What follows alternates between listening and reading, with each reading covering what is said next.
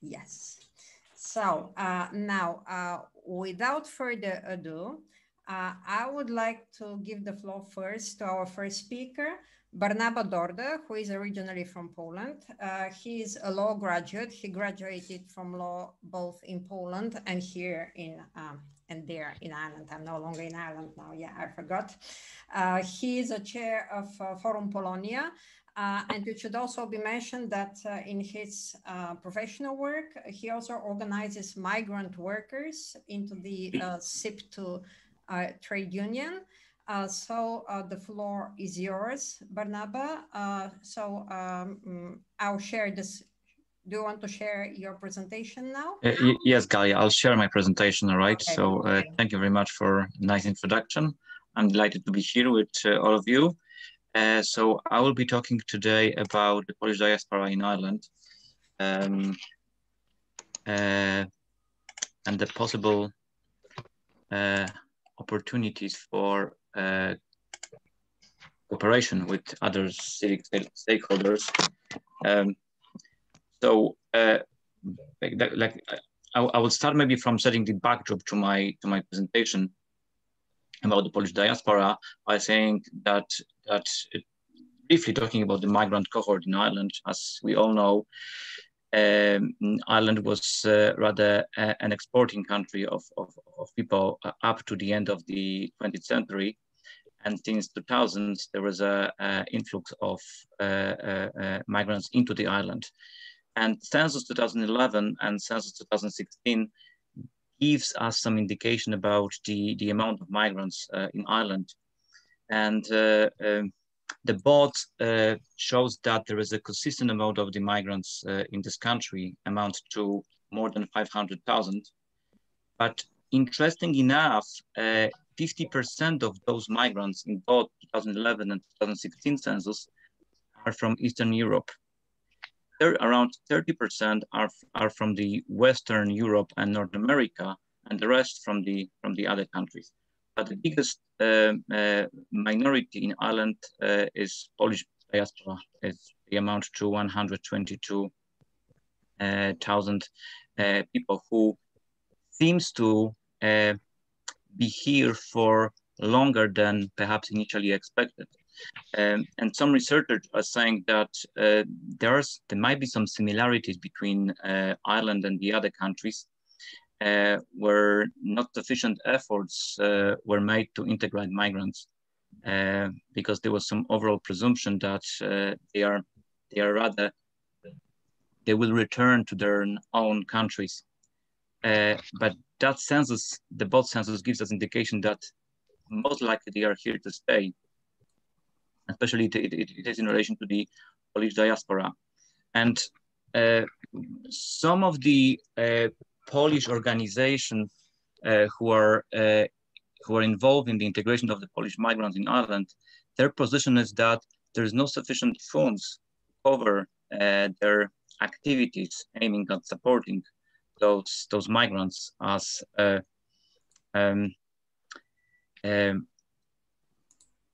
they are technically excluded from accessing the funds. The funds mainly are targeted at the third country migrants. Some other people are saying that maybe there is no need for integrating Poles into the Irish society because they are predominantly white and they are quite well integrated. So when we can focus on the challenges for the Polish diaspora in Ireland, what is shown from the different data, especially through the DSAI publication reports, is that there is a predominant language barriers. Majority of the Poles, they don't speak very well English, and therefore they are prevented from a proper accessing for the state services. Another DSAI report shows that there is issues at the labor market, that even though they might have a quite high employment, usually they're employed in a low skill, low pay job, and they are technically have difficulty with accessing the managerial position. And Furthermore, another DSAI report research on the residential distribution indicates that migrants tend to cluster and live in areas where private rented accommodation is plentiful. And many of them are living in Dublin or Limerick in Cork area. And that combined with dysfunctional private rented sector and their low income could lead to some problematic situation in terms of the integration perspective. They are clustered in the very expensive private accommodation, and they might be struggling with proper living standards. At the top of it, then the COVID-19 happened, and the most recent data from ESRI, I think those published in the end of the last year, shows that the non-EU nationals and Western Europeans are more likely to be working in jobs associated with high levels of working from home, or they are essential workers employed in the health service sector, for example, but Eastern European nationals like Poles are much less likely to be working in these jobs than Irish nationals. And as a consequence, the fall in employment was found to be much sharper for Eastern European nationals compared to the Irish nationals. Even more worrying, then, there's an indication that the drop in employment was particularly sharp for women who are Eastern European nationals. So these are the challenges, and at the top of it is, as I was saying, that there is no sufficient resources available for Polish diaspora organization who would provide some support for the challenges faced by the Polish community in Ireland. I will jump right now into the kind of the very short overview of the Polish diaspora community in Ireland. And it is fair to say, actually, to some extent, that before 2004, all Poles who were living in Ireland could be technically squeezed into the Polish embassy at the Christmas party. There were not so many of them. It's changed after 2004. And right now, there's plenty of Polish parishes in Ireland, plenty of Polish shops. There are some Polish solicitors, Polish medical centers. There are still 2 Polish newspapers people can get in the Polish shops, even though in the digital era. Right now, there's about 52 Polish Saturday complementary schools where Polish kids could learn Polish language.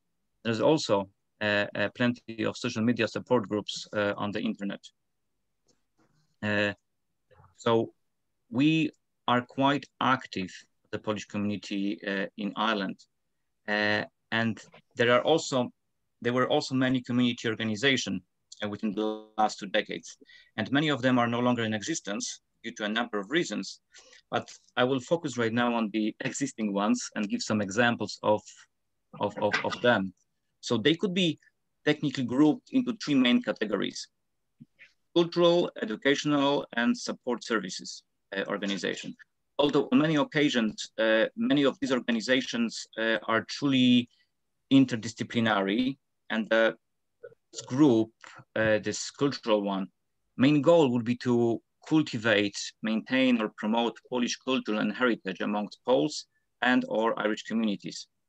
And the best examples are Polish Social and Cultural Association from Dublin, along with Irish Polish Society, and both of them were established in the last century, around 79, 80s in Dublin. There are also the much younger organizations like My Cork, Gori PL, Biblary Dublin, or Midlands Polish Community from Longford. And some of those organizations are doing some extra bit of work apart from promoting cultural integration.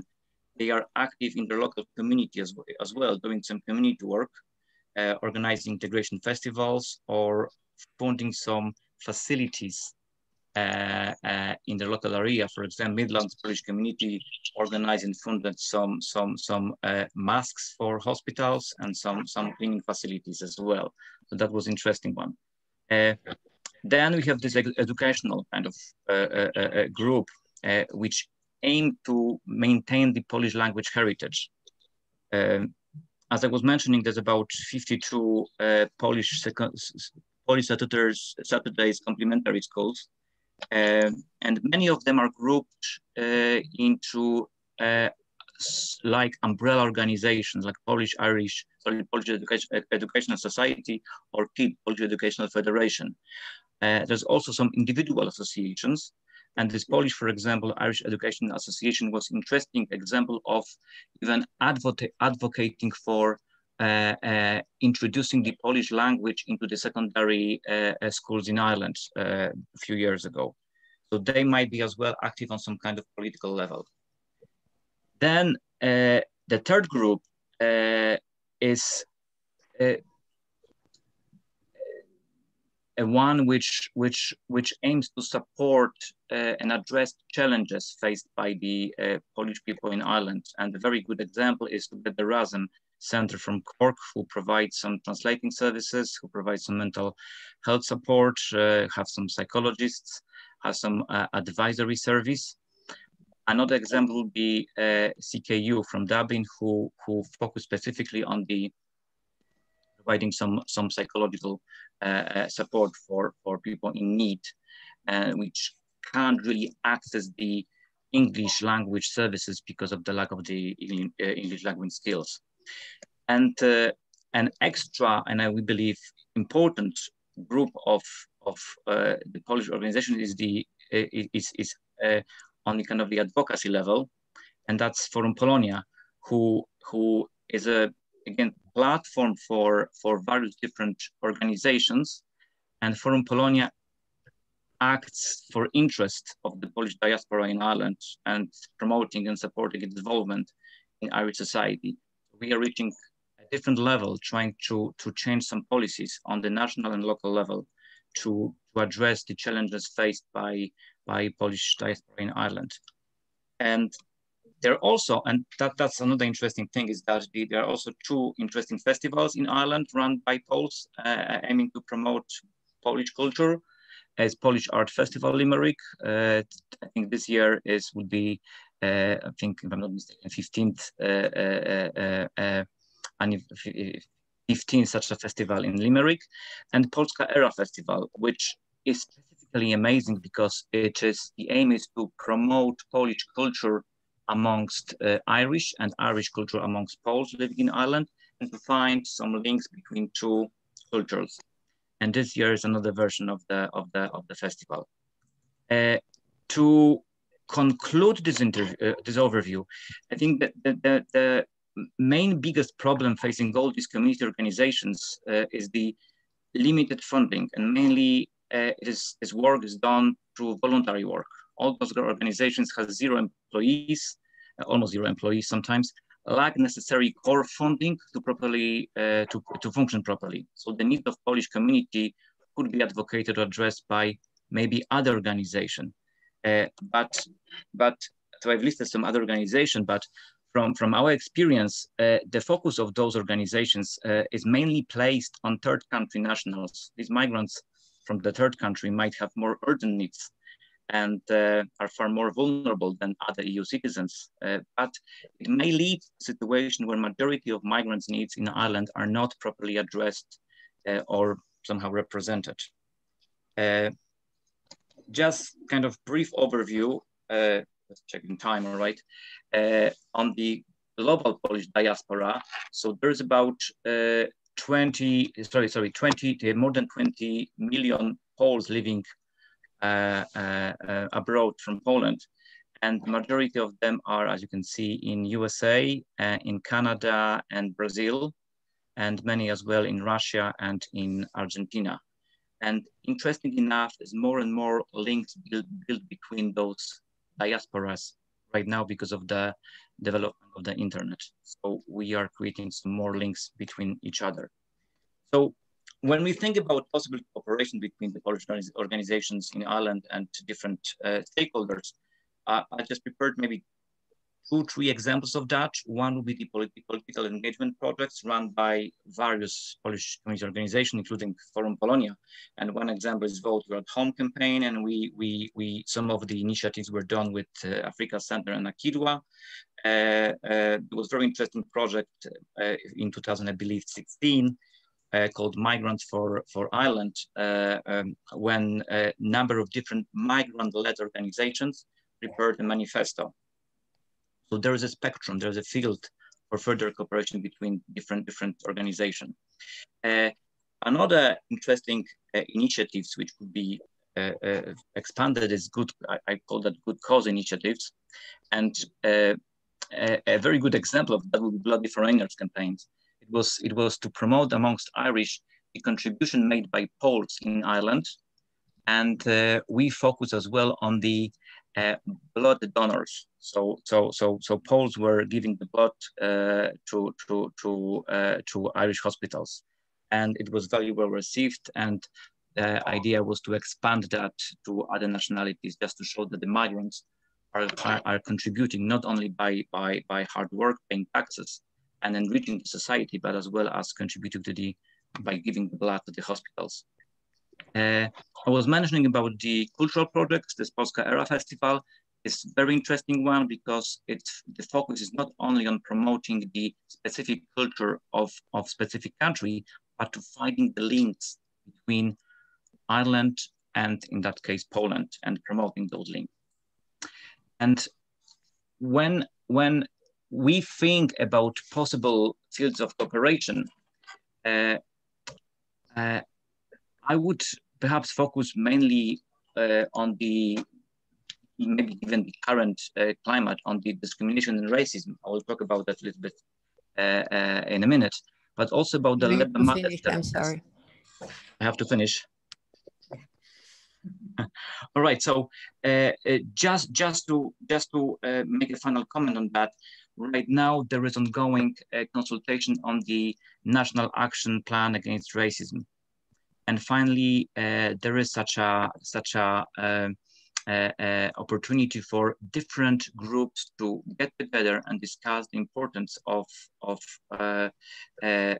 preparing the national plan against racism. And consultation is to be finished, I believe, in the beginning of or the middle of July, because it's an important issue, and a number of different researchers and publications brought to the attention that there is a need for such a plan. So that could be explored by all of the stakeholders. Thank you very much. Thank you very much, Barnaba. I'm sure we'll be able to return to the issues you raised in the end of your very informative presentation during the discussion. And now I would like to give the floor to our second presenter, Memba Jabi, who is whose educational background is in rural development and management. He is originally from Gambia, and he's the executive director of Africa Center, and he has been involved, his organization, in informing Ireland's international development policies. And now I'm going to share your presentation. Sorry, okay. Okay, so the floor is yours. You need to unmute yourself. Yeah. Thanks very much, Galia and the Development Studies Association of Ireland for the invitation. And I think it's a good timing to have this dialogue, especially on development, which my presentation is going to be more focused on. And I think first of all, is I'm sharing some pictures in this presentation, which are Africa Center pictures. And these pictures cannot be used or reused for any promotion in any way without having an authorization from the Africa Center. So just to bear that in mind. I think there were three questions that were sent in terms of preparation for this. And I thought probably it would be good to actually cross-check that with some charities in Ireland, but also the African diaspora communities as well, groups, which I actually did speak to a few people. It's not a kind of a research project whereby I can put a percentage on it, but this is just a reflection on that. And then my presentation will also touch on few challenges as well, but also it will give forward to see where we can collaborate as well. So I think first of all, when we are talking about factors that that determine collaboration between Irish charities and diaspora organizations, especially the Africa Center and other organizations in Ireland that are membership organizations. First of all, we have to really look into the composition of these groups. Who are their members and who are they working with? So I divided this into the diaspora into two sections. The first generation of the diaspora. These are people who actually moved to Ireland here and they would be interested in development. They will be educated here. Some people will come through other processes as well in Ireland. Yeah, the next one. And then the second generation or subsequent generation of diaspora. In the case of Ireland, we only talk about the second generation of the diaspora because like most people who are born here are in their 20s. There would be African diasporas who have been here long before most Africans came here. But just these two group of people would have a different need, and that actually inform how groups actually work with my diaspora organizations. And then I think the perception also from the charity sector of these organizations also contribute a lot. When you talk to the charity sectors about what they think of diaspora organizations, I think first thing they always, it comes to their mind is that they are mainly concerned about integration and inclusion, whereby they are trying for the diaspora to settle, to get jobs, regularization, get their papers done and things like that. And then in some cases also, I think people see diaspora organization more cultural participation. When there's an event there, they call you, you come and participate, maybe singing, dancing, drumming and all those things. So those are some of the perceptions as well. And a point of contact. Sometimes they want something from a country or about a community, they call up on the organization and the specific contribution to their national or cultural person. We have seen these things in schools as well. But like, and I think going forward to ask the diaspora, what do they think about like charities in Ireland?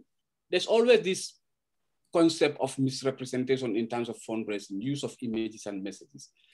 But this is not only about the main Irish organizations.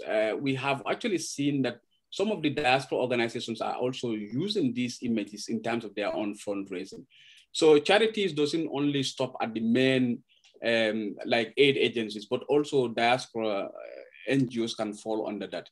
So it's always difficult to get employment with the charity sector. There was actually a publication, I think somebody did, and Suzanne, actually, I read it. I actually came across the publication from your LinkedIn, which was actually about how people found it very difficult to get into the charity sector by an Indian woman. I cannot actually remember fully, but it was a very good piece to look at that. But in fact, it's not only about the main charity organization. They will say the same thing about the Africa Center as well. It's very difficult to get jobs in the sector. And people think that the charity sector is highly paid compared to what has actually happened. They will say the same thing to us in the Africa Center. Most African diaspora think that we are earning a lot of money. So these are some of the things. And then the money spent in is the money that is raised is spent in Ireland than overseas. The running cost is something that people always look into. Like charities running costs are higher than the actual money that goes to countries in terms of development. Yeah, another slide.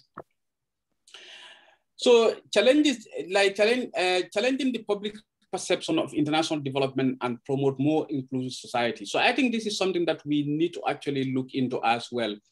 How can we actually work together to make sure that this thing happen? Diaspora organizations need support financially. I think it would be very good. Barnaba mentioned about the funding, lack of funding, but there's a lot of ask for diaspora organizations, even to team up, to work on campaigns, and then even hear their voice had is very difficult because most of us are not actually working, or we are on a very tight budget. So that's also something that affects us. And then some diaspora organizations actually felt that the campaign should address inequalities on trade relations, armed trade causing conflict, tax avoidance by corporations, but also charities. So we tend to see that most of the campaigns, I know that like some charities have dual mandate. They campaign on issues in Ireland, but also issues on overseas. But like it's very difficult to get diaspora organizations engaged in campaigns when you only talk about outside Ireland, when people are struggling with things here.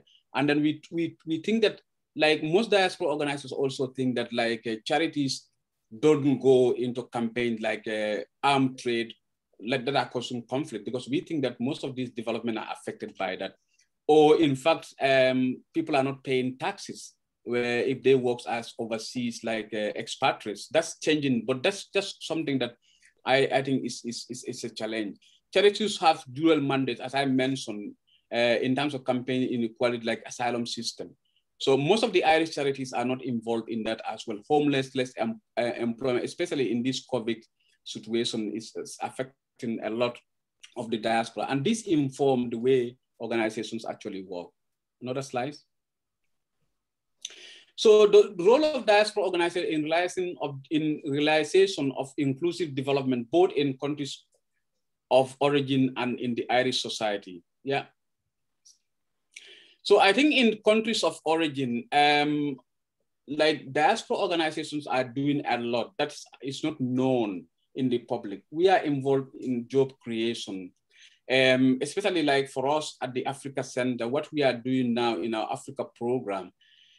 We are actually trying to see how remittance could be leveraged in terms of SME development. So we are working with the Central Bank of the Gambia to see that how remittance going to the Gambia can create jobs for young people, because like it's a country, 60% of the population are young people, and these are the people going through the Mediterranean Sea to reach Europe. But I think that's very important. And then informing development policy. If you look at the picture on the right there, it's myself and someone from the Africa Center and the Vice President of the Gambia. So we actually go and talk to these policy makers at that high level to see that how development policy could change, because they actually listen to us as well. We work with communities in terms of their own development, but also we campaign on advocacy. We do campaign and advocacy on migration and development, because I think for us, if you see the picture, like that was a capacity development project we ran for government employees that are working in the grassroots to actually link migration to development, not only remittances, but how can you use remittance in SME development, but also getting diaspora to actually invest in businesses, creating jobs and things like that. So this is what we do actually in countries of origin. The next slide. Yeah, and then in Ireland, we are involved in a lot of integration and inclusion. Banawa mentioned these things, and I think like ourselves, we did that. And then informing development policy. The first picture below is ourselves when we actually asked Irish Aid to come to us in the development, the new development policy. We actually had a special session whereby we brought the African diaspora leaders to actually look into that.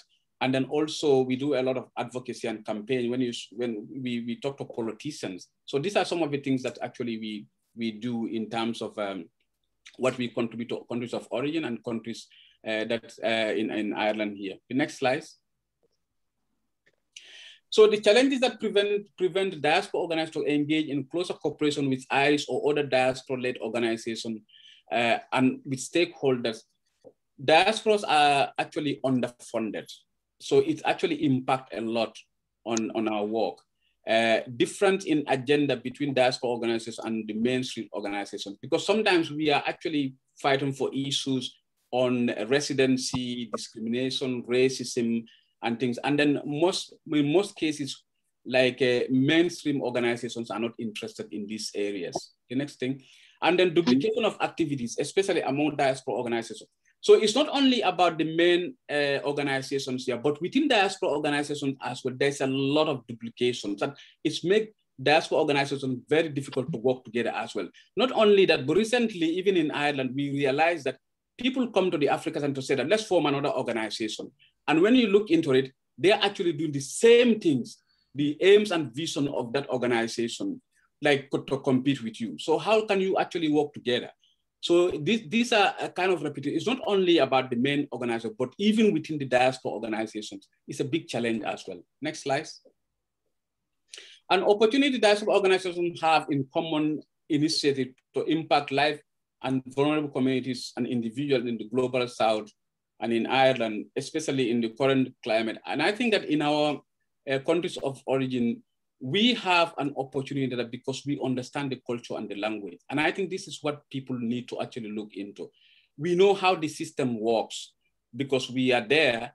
Like I was in the Gambia last year for 6 months when the coronavirus hit. Most of the expatriates actually left. And in fact, people were even saying to me that should I be evacuated or things like that, but I just stayed on because we had an activity to do. So this is something that we have to look into, and we have contacts. Diaspora has contacts. Like I can actually bring somebody in another place at a higher level on WhatsApp today that we have. And also trust is something that I think it could be something that people can really work with us because they trust us, we are part of the system. In Ireland, diaspora knows their communities, what they go through, because like some of it, we live in it. Most of us have been in the asylum process. Most of us have, we are subject to racism every day, and then we are losing our jobs, losing houses, accommodation and things like that. So these are from our personal experience. Most of us are highly educated as well. If you look at what people are writing in terms of not getting jobs, even in development sector, most of these people have degrees, they have masters, highly educated, but it's always something. And I think we are multilingual as well. This is something that I think should be an opportunity for people to work together because we can speak a lot of languages as well. Next slide. So conclusion and way forward, I think we need to start looking at joint activities between diaspora organizations and charities, which are more thematic and country specific. So like, especially ourselves, we would love to see, we are actually in Gambia at the moment with our West Africa program, but we are going to Zambia. And then we have a program we are developing with Ghana as well. So we are looking into how we can collaborate with people. Employment for diaspora members, especially in country programs. And this is something that I think organizations can look into as well, because there's a lot of diaspora here who would be willing to go and work in the countries of origin. The next one, partnership on research projects, especially with other partners. I think we need to really look into this, especially with the Development Studies Association itself. There's a wide range of opportunities that we can work together in terms of research reports. And also diaspora organizations would love to see people on their boards or advisory committees to inform the work that they are doing. The next slide. And then explore opportunities of a merger. This picture here on the right-hand side is that it's not actually the first time. Africa Center and Africa Refugee Network merged around 2004. So we might as well think about mergers in the future as well, because of we are struggling in terms of economic situation. So these are some of the things that I think we can actually look into as well. Anyway, thanks very much. It's just a limited time, but I think it's good to have this conversation. Hopefully we'll have more in looking at other areas as well. Thank you. Excellent. Thank you very much. Before we move on, I hope you don't mind all of us to take this short poll. If you could just select the organization, the sector that you represent.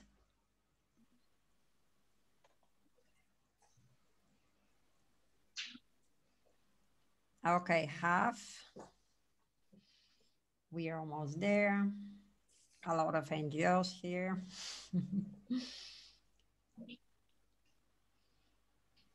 Okay, 5 more people to vote. Afraid I missed what you asked us to do there because I was interrupted. Could you repeat that? Yes. Could you please select the type of sector that you represent? Do you represent the academia, governmental sector, NGO, diaspora organization? In the chat, is it? Yeah, there is a poll. There is a poll open. There's a poll. Okay. It's active right now, yes. And we're looking forward to 4 more people to, if they're, I mean, next to the computer or however they have joined us. Yeah, 3 more people. I'll just give half a minute more. But well, we have about 70% NGOs, 20% on diaspora organizations, 47 other NGOs. So I will assume that whoever is right now in front of the computer have voted. Okay, so 20 out of 22. So 65%, I'll just repeat. So I don't know if you can see this. No, you don't see, only I can see it. Okay, so I'll just end the polling and I assume you're going to see it. Yeah, okay, share results. Do you see now the results, everybody? Yeah. Right. Okay, excellent. So now it is time for our third speaker, Suzanne Keating, who is, of course, Doha's CEO. She has extensive experience working in a number of countries in the Global South as well, and she has also been affiliated with the United Nations. Her background is in history and African politics, and Susan, the floor is yours. Thanks very much, Gallian, and good afternoon to everybody. Yes, I like what you said. My experience was in history. It seemed a very, very long time ago that I was studying, alas, but I'm delighted to be here, and thanks to the following, the last 2 presenters, always really, really interesting. It's not something in terms of connection with the diaspora community that I know enough about, which of course is why we're here today. And again, thanks to Galia for organizing this. I don't have a slide, I'm afraid. It's probably why I'm so out of academia, but I'm just going to talk to 3 points. First, just to get a sense of, you know, this idea of, you know, the importance and the urgency behind collaboration, particularly around how we can improve development to the Global South, and this question around kind of advocacy around racism and integration in Ireland. I do then just want to touch on the here and now, the great COVID moment, because I do think it's an opportunity for us, but I'd be interested to hear what your reflections are, and if this does dictate some urgency around this topic. And lastly, I'm maybe going to put a proposal to you in terms of what I think are some possible opportunities for greater collaboration. But first up, so, I mean, I think I was asked in this, what factors determine the importance and urgency of collaboration on development work with the Global South and on advocacy against racism?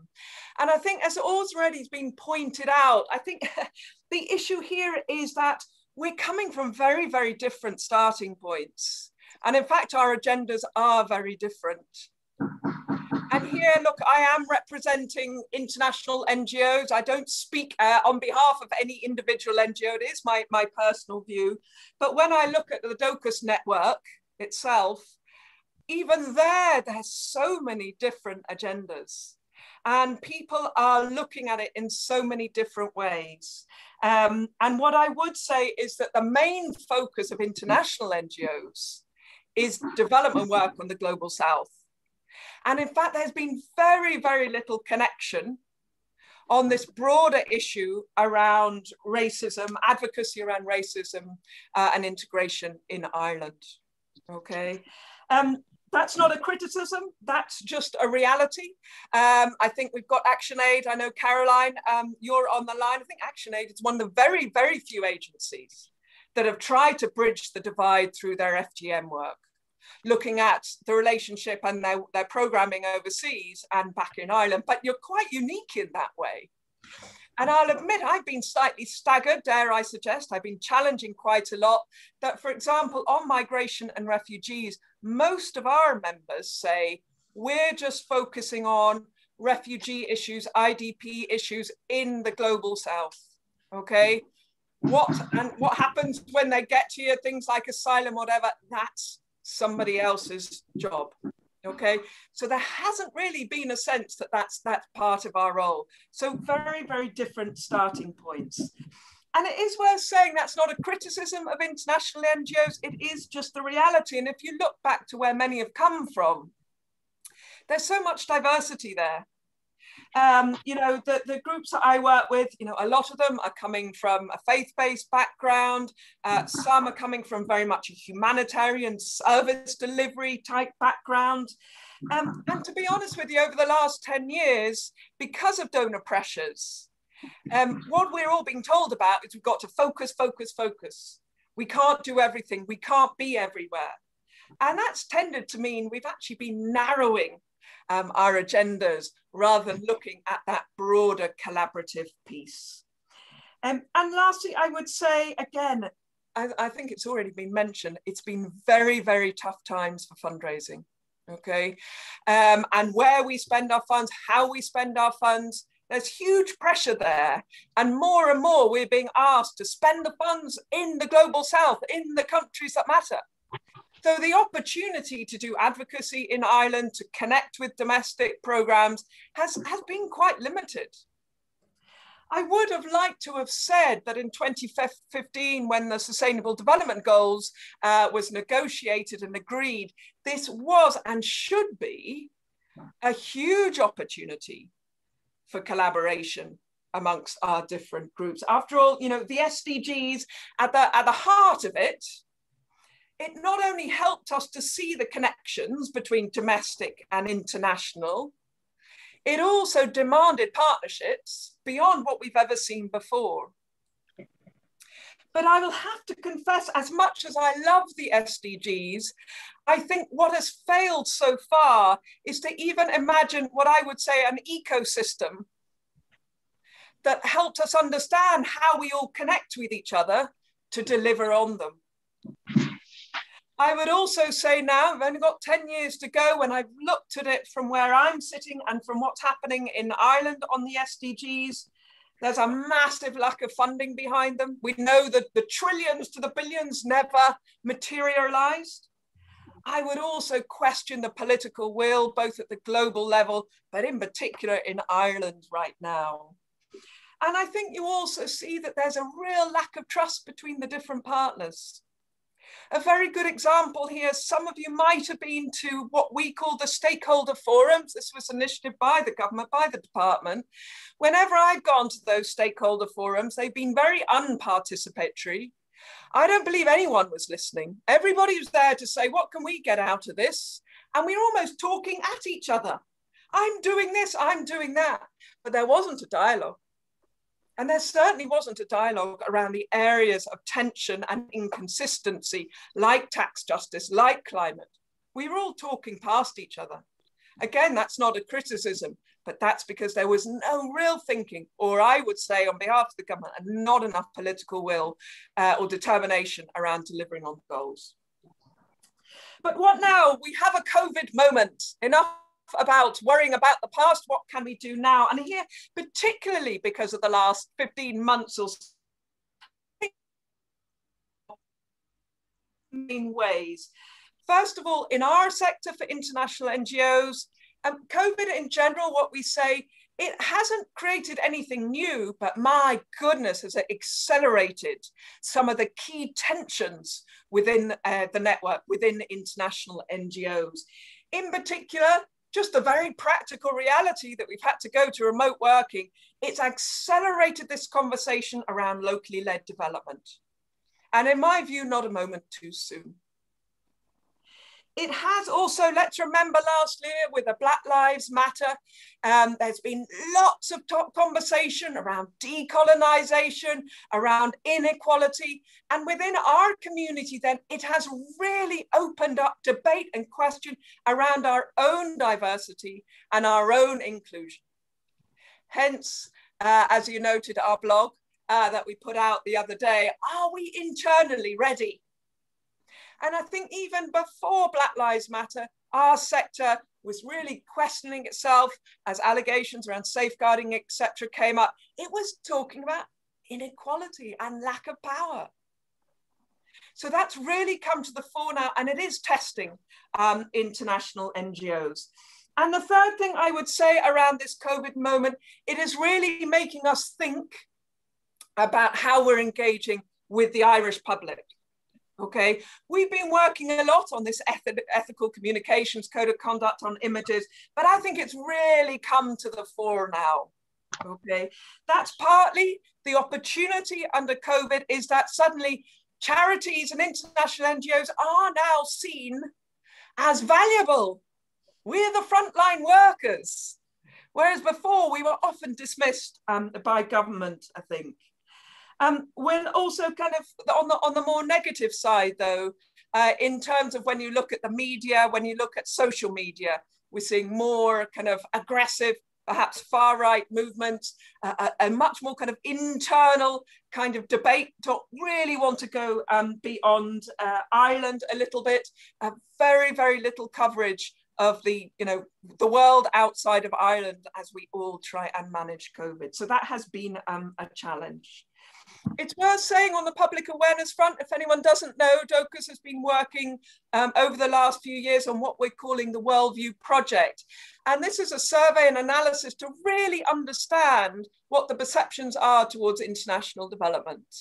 Okay, we did a survey recently, and I just pulled out a couple of things for today that you might be interested in. It said that 68% felt that a multicultural Ireland was a very, very positive thing. That's what they wanted us to work towards. But 89% felt that there was real racial discrimination in Ireland, 89%. Our survey also talked that 57% were concerned with issues around minority rights, asylum seekers, all that LGBT, that kind of thing, but only 20% were involved in it. So it gives you an idea just how much work we've got to do if we're to engage with the public on these issues, whether it's global development or indeed on racism. I'd also like to say this COVID moment, for all the opportunity, I would say the window is very, very limited. The grey clouds, dare I say, the black clouds are gathering as the economy opens up, but we see the massive hit to the economy. Our members are extremely concerned about what funding looks like over the next few years. And already, like we saw in austerity, when the threat is there, we tend to compete rather than collaborate. So I would say we've got to grab this window now because it's not going to be with us for long. Very briefly then on to my third point and more, what is the opportunity out there? And I know my colleagues have given some really good practical advice. I'm going to go out there and say, well, actually what we've been focusing on right now is we need a better, bolder, more positive vision. Okay, we've been doing some work around reimagine international NGOs by 2030. And you know what it looks like to me, what I would love to aspire to, our sector. It wouldn't even be a sector at all. When we did this workshop, our members were saying, we want to move beyond being considered a sector, international NGOs, to being part of the civil society movement. A movement that has at its heart this principle around global solidarity. It's not us and them. It's not diaspora versus Irish versus global South. We're actually a global community. And part of that is redefining a civil society that is political, that is willing to advocate on behalf of each other. And what that vision also looks like for me, in order to do that, international NGOs have to change. We have to move from how we currently define ourselves as intermediaries to being, as I say, much more political, more of that kind of advocacy piece, but also much more partnership-led with the global South. I would also say to achieve my vision by 2030, our funding models have to dramatically shift. I think our speakers have already talked about limited resources. It's not just about limited resources, it's where we get those funds from. And our system is more one that demands that we compete against each other than collaborate.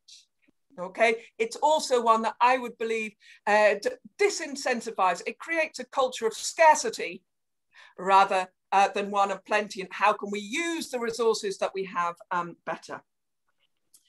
Very practically though, how do we get there to my vision, if you like? collaboration is very much for me at the heart of it.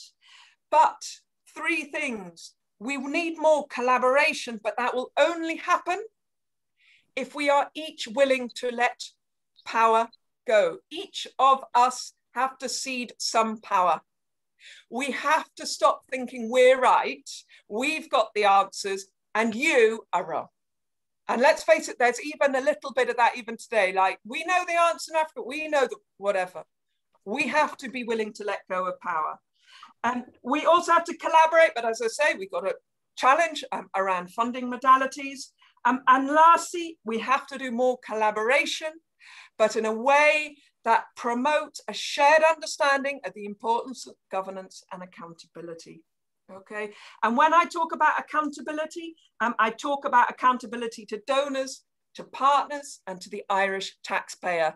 I was on a session yesterday with an amazing Indian activist, and she said at the end, as we had reimagined our world again, she said, the biggest problem at the moment is that the distance between the taxpayer and the community in the global south is so wide, and yet those 2 groups have most in common. Our role, whether it's diaspora groups, NGOs, civil society movements, is to try and bring those 2 groups together. And at the heart of that, understanding that common purpose, which is around the dignity of us all and global solidarity. We've also got to imagine, though, as all of us in between us intermediaries, let's remember that we are part of the problem. And in making ourselves aware of that, we can become part of the solution. But change has to start individually. And that, again, is why change is so difficult, but I believe it has to happen. That's it from me. I hope some of that makes sense. So over to you. Thanks, Galia.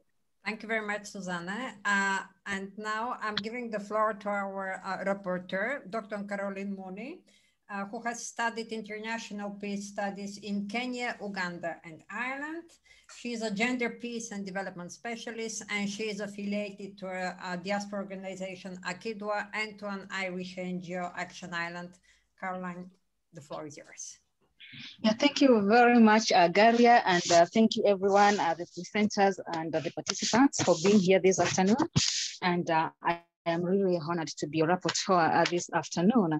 And so without much ado, we'll look at what others have said. I'll try to integrate that, and I'll try to take not as much time as possible, as well as give my own perspective, just like Susan has said. And Susan, we keep on meeting, and that's a great thing. And so, like you've heard, I have a development background, and then gender and development, all those things. And I also have like 20%, one of, I have that, my foot is stuck in academia, like 20%. So like I cross, sometimes I can be all over doing this, doing that, and with a lot of, sometimes I can wear a lot of hats, and other times I try to reduce them so that I can be able to focus. So I'm looking at, when I was preparing, when I was thinking about what to say today, I was thinking like some of the things Suzanne has said, I was also thinking about them And I was thinking about the word demand-driven. When I used to work in Kenya, and that's a good while ago, we had the word demand-driven, and the other word was supply-driven. As we look at even before it was MDGs, and now we are at SDGs, how much of what we are doing is demand driven? Because when there is demand, when people know, because we know that a lot of people in this world today, even the people we may call the poorest of the poor, they know what they want. But do we take that deliberate effort to ask them, like to carry out maybe what we like calling a needs assessment? And that actually does not even take long. To carry out a thorough needs assessment, to ask like, what are your needs? And then they say, and how would you like that met? And then when things are done like that, I can tell you, actually it will end up not being very costly. because it's something, the need which is being met, it is something which is felt on the ground. It means that they will also meet the person or the people or the groups which are trying to help them. They'll be able to meet them halfway, because it's what you call a felt need. And so we also need to think about that a lot, like the kind of needs which are being met, how are they demand driven or supply driven? Is it because someone has said that I've got this so much money, I've got this pot of money, and I want maybe to help these people and with that or that or the other. So we need to look also at that, like how do we identify needs and how much are the people who we say they are being helped. And although I also have an issue with that word helping, how much they have participated. And what I also find again sometimes a bit problematic is when we bring other words like participatory development, yet we know that the people who are being targeted on the ground, they have not participated in identified, even speaking about their own needs. And when things are done like that, we know that participation is very, very low, and you end up even forcing people to participate in their own development, which should not be the case. And so now I also want to say something very, very small about like the lived experiences. So before I go to the lived experiences, I want to just touch on COVID. That because of COVID, we said that Susan mentioned that this as like what I like saying is that like what was going wrong before COVID has amplified that. And we've seen that even as an organization here in Akidwa, that our constituents, what they were going through, we know that some of the needs we deal with and some of the groups we deal with, they are at the bottom of the heap. But when COVID hit, their needs like multiplied because of other challenges which we're already going through. So because of COVID, I think it's likely that as we come out of it, as the world starts opening up, we need to hit the reset button and go back again and start planning again from scratch. But we will not get anywhere if we are going to plan with the old mentality. We'll find ourselves again with the same problems. Let's involve the people. Let us not plan for the people without involving them. Let us ask the people, like I had like the way Barnabas spoke and also Mbemba, let us involve the people. If it's Forum Poronia, if it is Africa Center and other groups, let's ask the people, what are their needs? And I'm sure you have people here like Mbemba, Barnabas, and others who are not presented in this space this afternoon, who can go and ask the people, what are your needs? And then again, and then so that the money or the finances, which is there as we work on new funding models, that it will meet the felt needs of the people. And so let us not be armchair managers planning for people without involving them. We will not get anywhere. People are here, they know what they need, but we need to involve them. We need to involve them, and so that we can also, so now as I'm saying this, is because as we emerge out of COVID, our focus will be more on demand and involvement and participation, so that we do not end up speaking about people participating in their, we do not end up speaking about participatory development, yet participation is in our heads, it's not in the other people's. And I'm sure when participation in our heads, when we go to write reports, we say that it was this participation, and then you wonder, well, at what point did the people who are being targeted, at what point did they get involved or participate? They're supposed to participate from the identification of the need. That is where participation needs to start. Not just involving them at the level of bringing them together for meetings, taking pictures and other things. That is not true participation. And then I want to say something about, because sometimes we also like talking about like, when I look at that, the way our two speakers who spoke before, the way they said very, very nice things. And one of the things which I think was coming across about the need like for change, so that people can be more, can move from A to B. And Susanna has also said that change is difficult, and it is true. Change is very, very, very difficult. It's one of the most difficult things, and it's how I know. I personally, am in the business of change, behavior change especially. But I'm conscious, I'm very, very conscious of the fact that change is one of the most difficult things. And why is this difficult? Because for someone to change from this, because it means that you have to leave something and you have to move to another. What I have noticed with most of us development organizations, and Susan mentioned that I was in Action Aid working on FGM, is that, and which involved like looking at certain behaviors and attitudes and digging into them so that people can swap this behavior for that. Change exposes us to a lot of vulnerability because it means that we have to go deep inside ourselves. And sometimes as we struggle, because sometimes there can be a struggle. And that is why there's need as we work towards behavior change, even for people who are working in that and also people who are being changed. Anybody, and this is something I've said a lot, anybody who is in this business and thinks that they do not, and when they look at their own personal journeys, they think that, Caroline, there's nothing I need to change about myself, but they need to change. Seriously, if that is how you look at it, even from you, seriously, you will not get far in this. Because we tend also to learn a lot, to reflect a lot as we work with people. And again, out of that, let's go back to the vulnerability we have talked about, that it makes us vulnerable as you observe, as you reflect, as you see what you are telling people, as you facilitate what they are telling you. And it takes us to another space of thinking. And then you also start questioning your own things, and then and that process can be difficult and it needs to be supported. But what I find problematic sometimes is when we have these funding models which are working towards behavior change. And then they are saying that we expect this behavior maybe to be changed within maybe 24 months. Seriously. Even the person who is applying for that funding, even putting those nice ideas by which are very Googleable these days, like you can Google anything and then you're able to put that into nice words and come up with nice initials and you have a big word. You know that 2 years to change a behavior which someone picked from when they were born and they are is still forming, or it's still there, now it's too ingrained. It's such a short time. And again, an idea, even look at what you call behavior change well.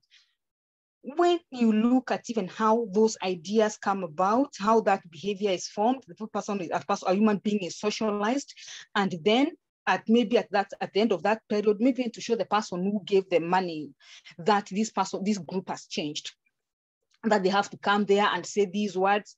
We need maybe to find other ways. We need maybe to come up with other innovative ways and names of calling or of what we are going to call those outcomes, but not to say that people are going to change maybe within 1 month, 2 months, 3 months, 10 months, because we've said that change takes us to a space which exposes our vulnerabilities, and it's a very, very scary place to be in. And sometimes it can also be very, very difficult. And so even to measure it, we also need to come with other ways of measuring even that change itself, so that we can be able to move together. And remember what I've said, that any one of us who thinks that they have nothing to do, that they have no business in change, their own personal journeys are so perfect, they don't need to change anything they are thinking or anything, that seriously this business is not for you.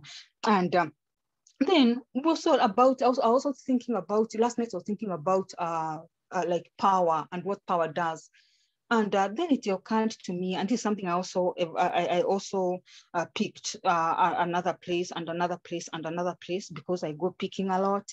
And power is something I like thinking about a lot. And everyone in this life has power. Even those people we are trying to say that maybe they are best there or best there, everybody has power.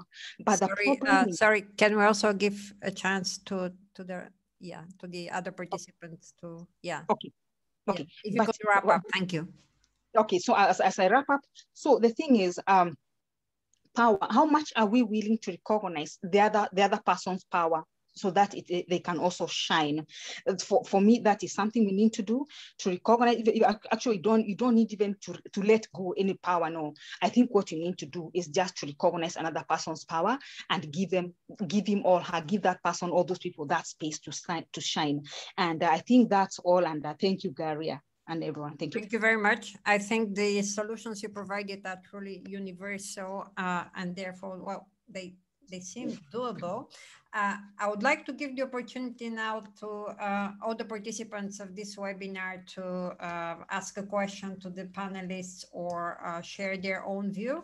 So you can just unmute yourself and introduce yourself and ask a question. Is there a person who is already willing to join the discussion?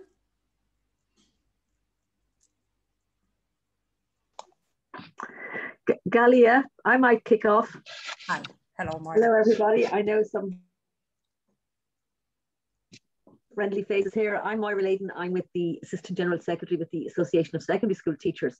But I'm really here in, I suppose, different capacity today in the sense of being involved with various networks around SDG 4 and global education.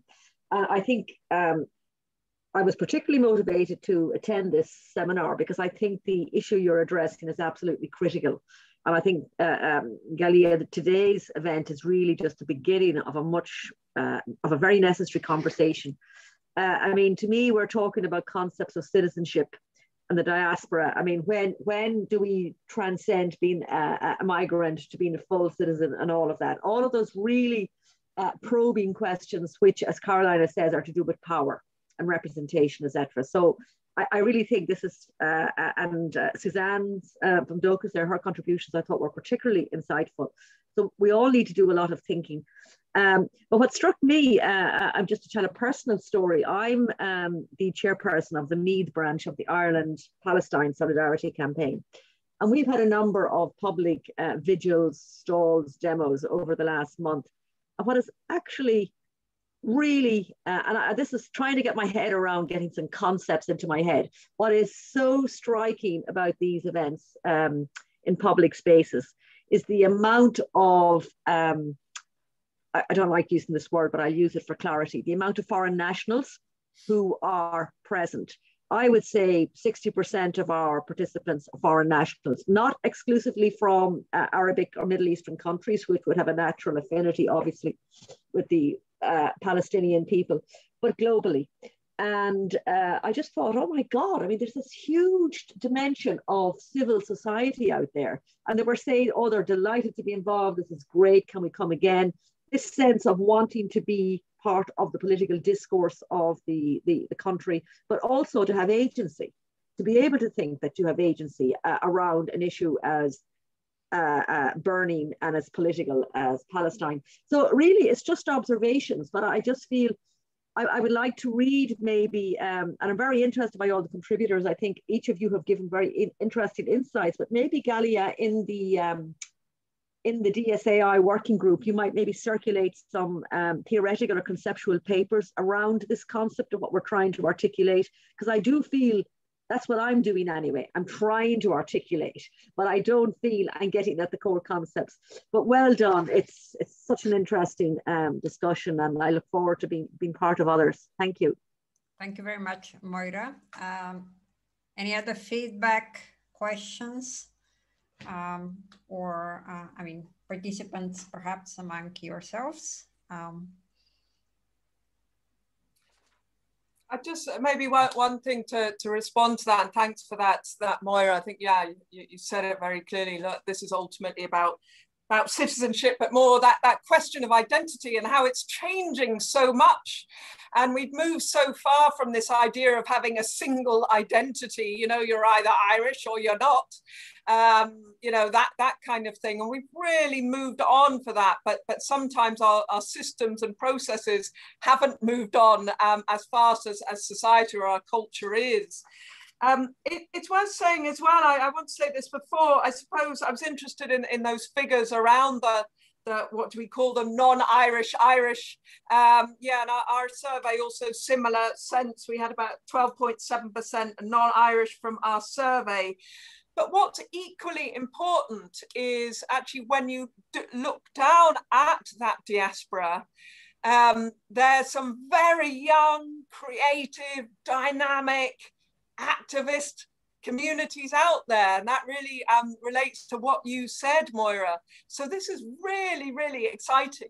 You know, it's an exciting moment. I don't know if you've been following as well over the last few months of the horrible lockdown. You know, you've seen this kind of young Nigerian group using digital, using social media in an incredibly creative way. And every time I saw that stuff, I thought, God, I'm so old fashioned. I've got to move with the program quickly. So again, probably one thing I didn't include in my reimagined sector is that it's a much more digitally savvy sector, and hopefully a much more creative and cultural one. It's not just about partners in terms of different groups. It's about we need to use our arts and culture and that wonderful diversity and fusion around that to energize these conversations. Yeah, thank you very much, Susanna. Well, I'll just perhaps briefly respond now to Moira as well. Well, obviously, I'm interested in the issue, and that's why I thought about this webinar. But also, as I was made aware by some Chinese scholars, I don't know where we're discussing because I'm not Polish myself, but I've been living all these years in Poland. And they said, you're a migrant. And I said, what?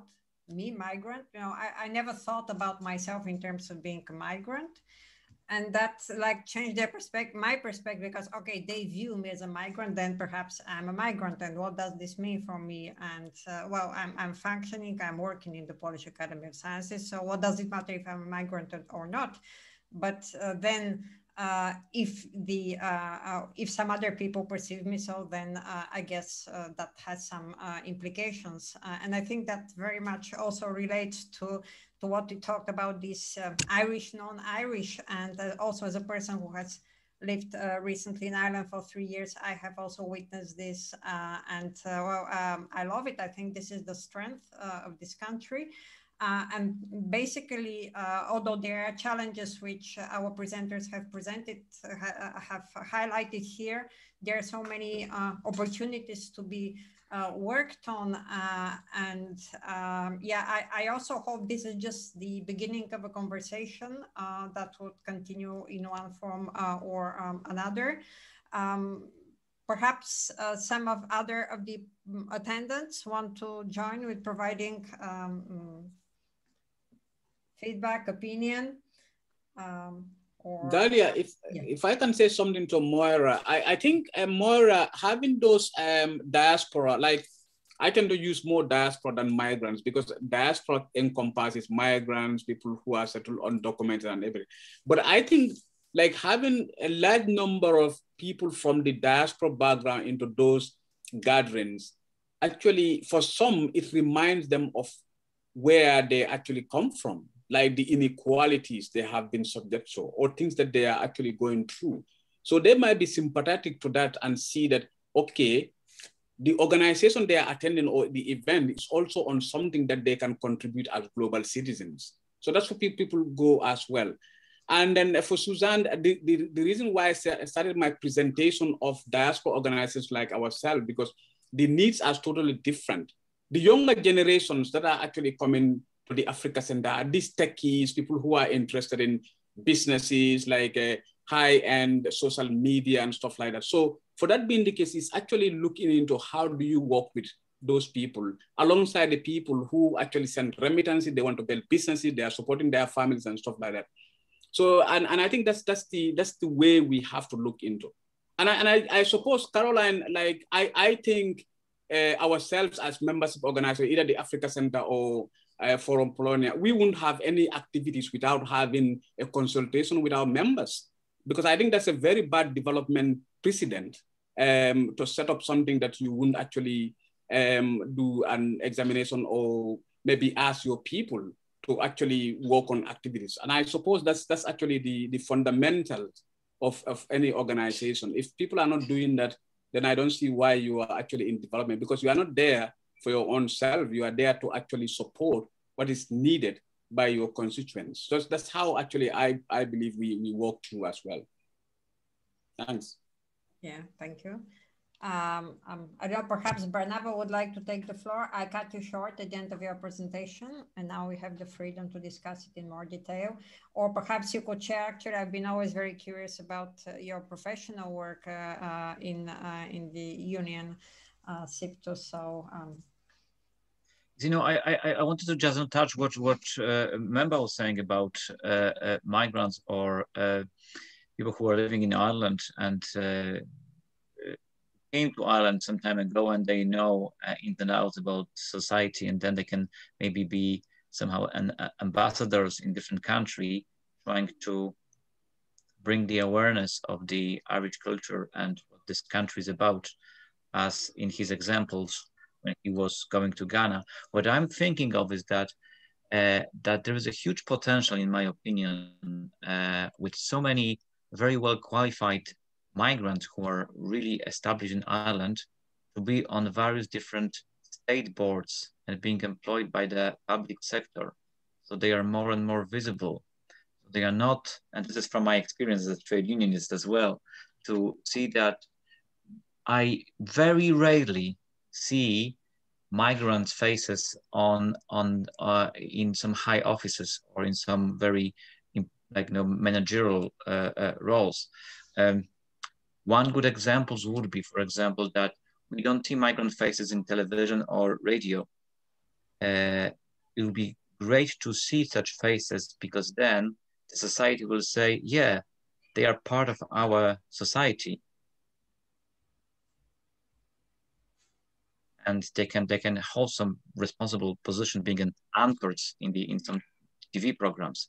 There were some efforts made by the various different migrant-led organizations to have a migrant senator in Senate. I think recently, about 2 years ago, there was an attempt to have, I think, Salome Mgua elected to the Senate.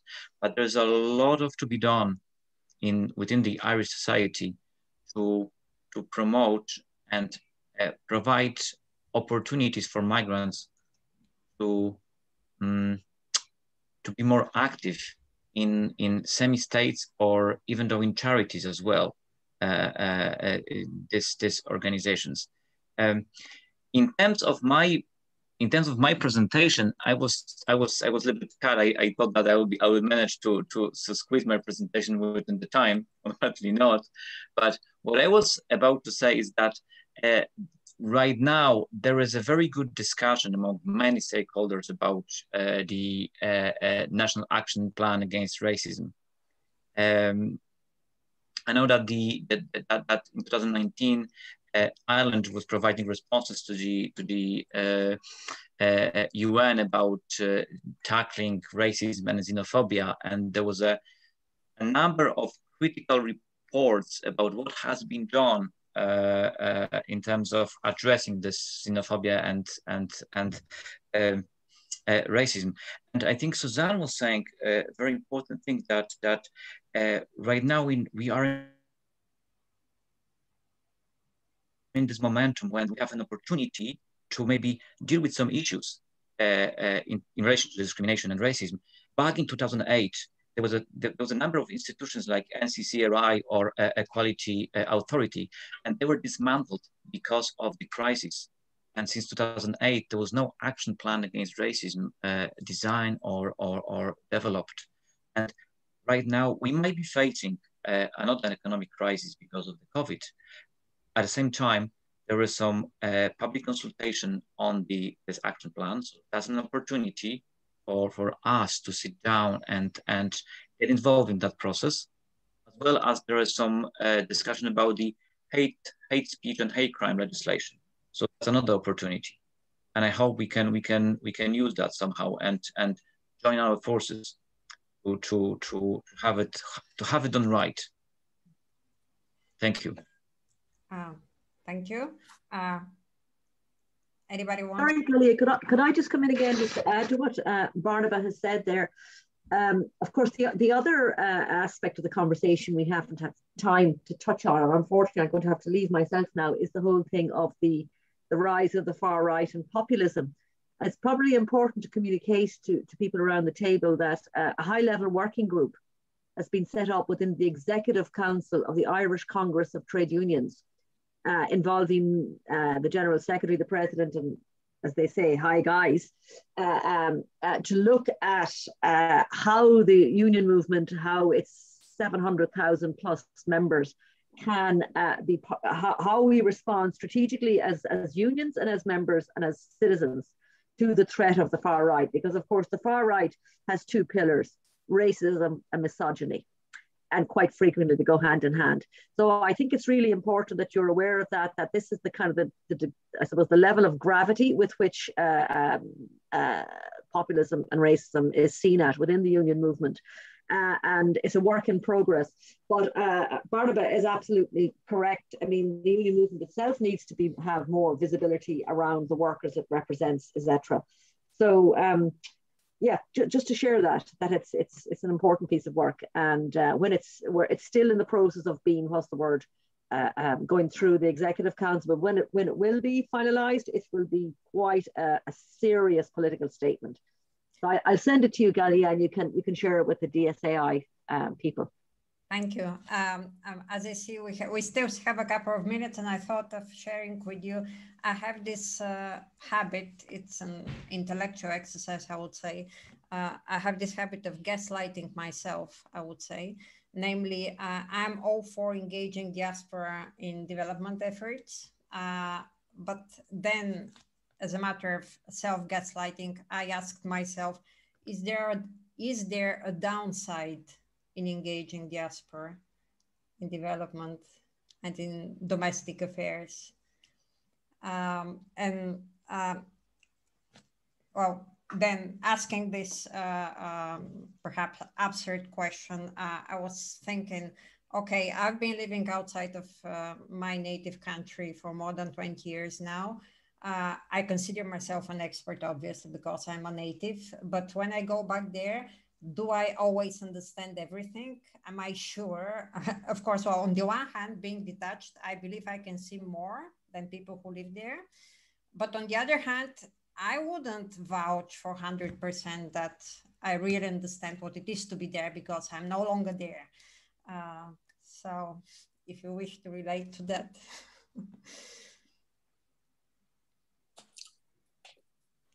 Yeah, I mean, I just say I think you raise a really, important point, but I think it's, across the board, it's this question around, our role as gatekeepers.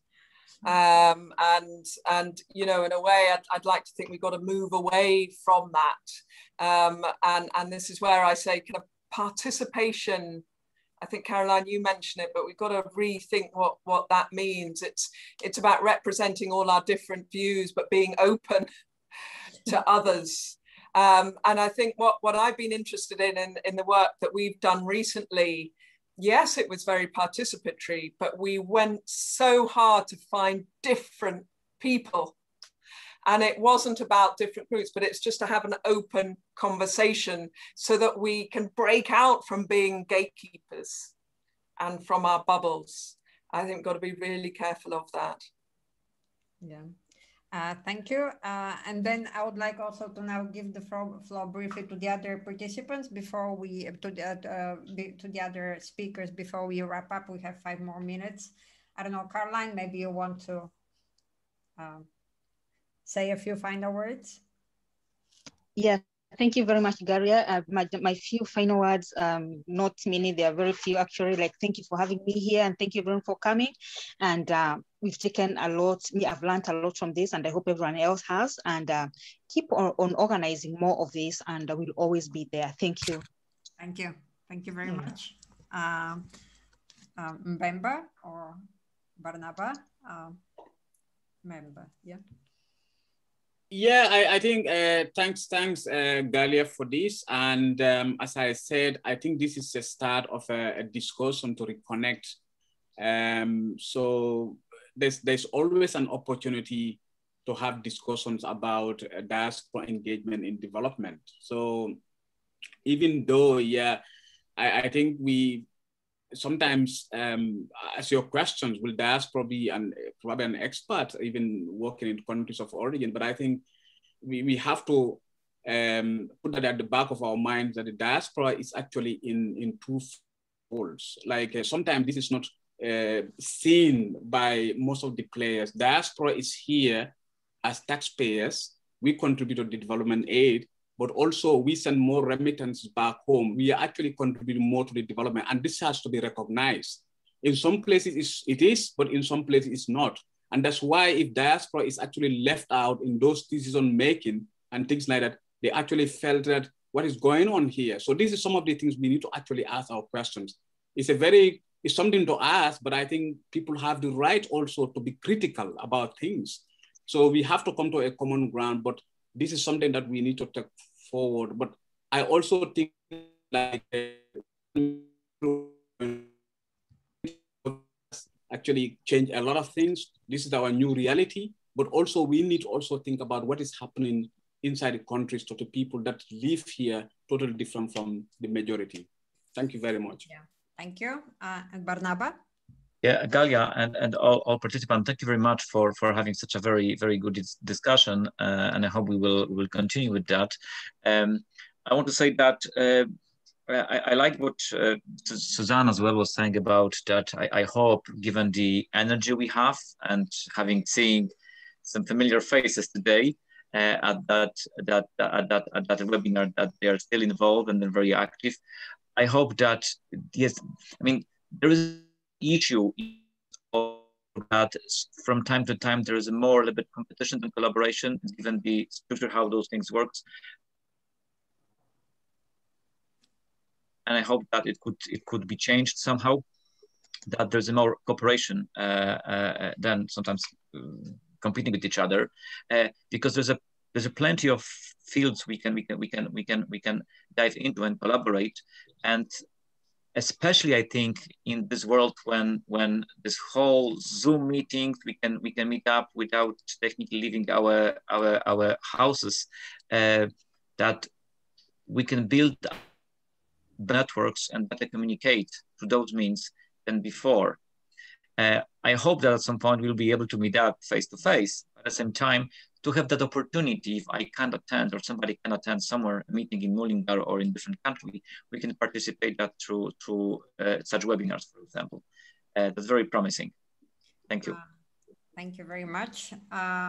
Well, so I don't know, Suzanne, do you want to say some more words, or? Maybe just one few things. What I'm hearing today is idea of we've got a real opportunity to reset. I'd like to think we've also got an opportunity to reimagine, but let's also remember there's more in discussion today that unites us than divides us. So thank you for organizing this, and looking forward to future conversations. Thank you very much for this positive note, and thank you to all our wonderful participants for making it, for being here, for preparing, and thank you to the attendants who are still with us for dedicating your time. And well, have a good weekend, and we'll keep on the struggle, and I hope to see you around, whether on webinars or in real life. So take care, and bye. Bye. Bye. Thank you. Thank you. Bye-bye. Thank you. Thank you. I would be the last to leave. The head of the ship. Bye.